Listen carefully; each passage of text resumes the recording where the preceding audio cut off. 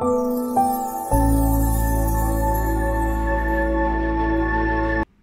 ladies and gentlemen, I'm Cruz. Nice to meet you again. Today I will introduce you our pH meter.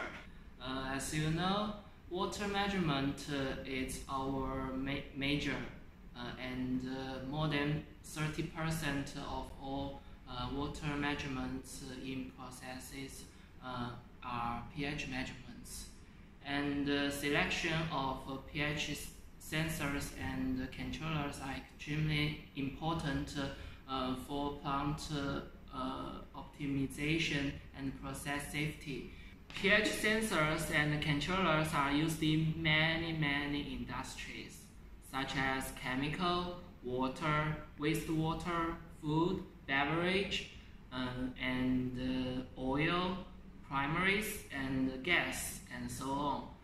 The selection of the sensors depends on the application. For example, if you want to choose a glass sensor, you could choose the glass sensor's diaphragm and reference system as you like, such as this meter. This is our new model, pH 6, and we have another one.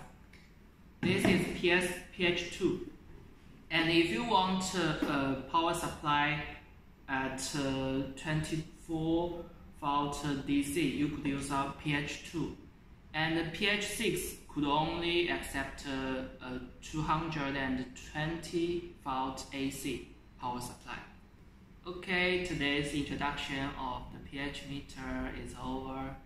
And if any question or inquiry, please contact me for further information. And we will meet next time, and I will introduce you our pressure transmitter. Thank you.